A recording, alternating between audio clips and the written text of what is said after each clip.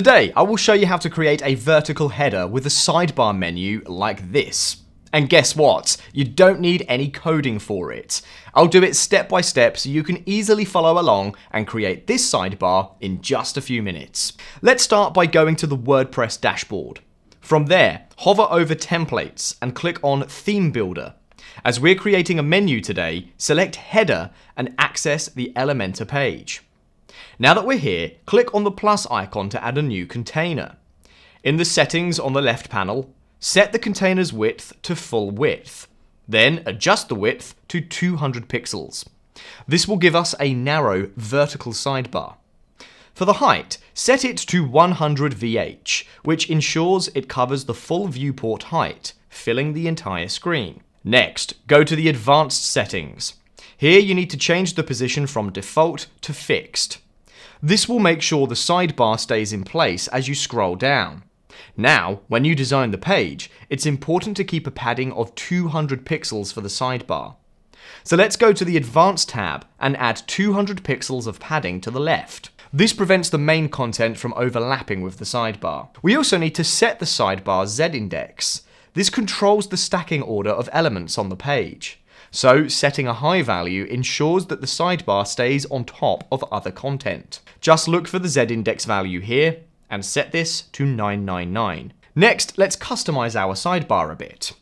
Click on the main container, then go to the Style tab. We're going to add a background color to give the sidebar a clean look.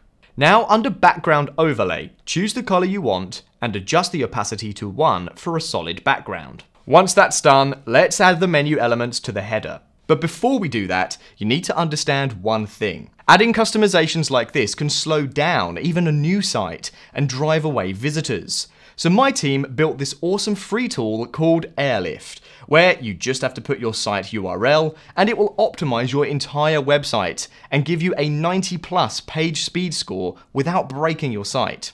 Their support is highly responsive, so if you face any issues, just raise a ticket and they will handle it. So try it out and share it with your friends because you will thank me later. Let's start with the search bar so your viewers can easily find what they're looking for on your website. Drag a search form widget from the widget panel and drop it into the container. Once added, change the skin to minimal and adjust the size using the settings on the left like this. Let's customize the search form a bit more.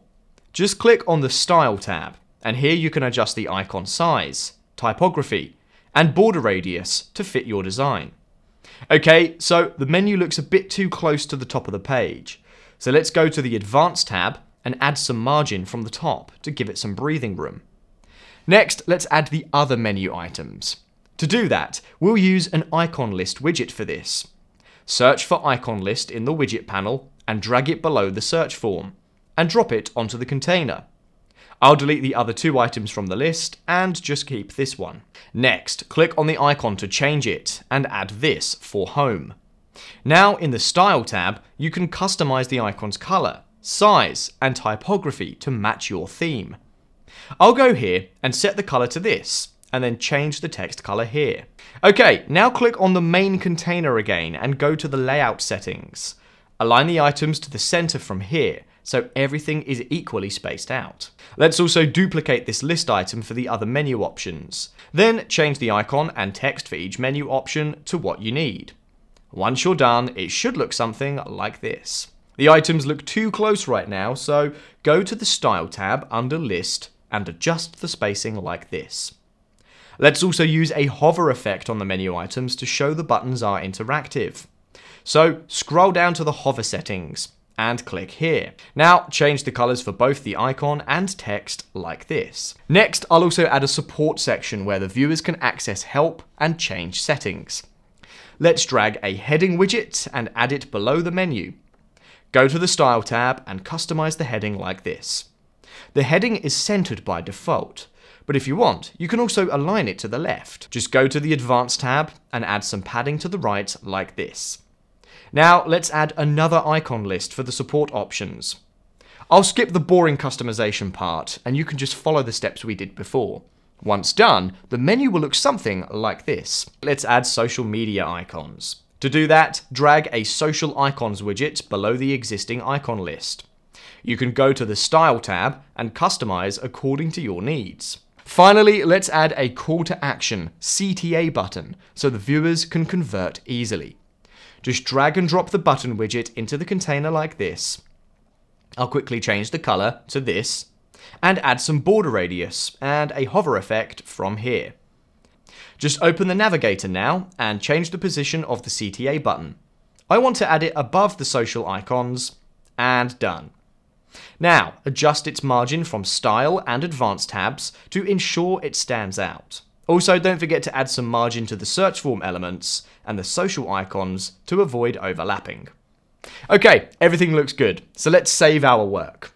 Click on Publish to save the changes. You'll also have to set a condition from here. Just choose Entire Site to apply the header across all pages. If you want it on specific pages, you can change the condition to that particular page. Finally, click Save and Close to continue. Let's check out the main site to see how it looks. And yeah, it looks good to me. Comment below if you have any questions and I will help you out. Click this video if you want to triple your site speed in just 1 minute. You're really going to thank me for this. So click here and I will see you there.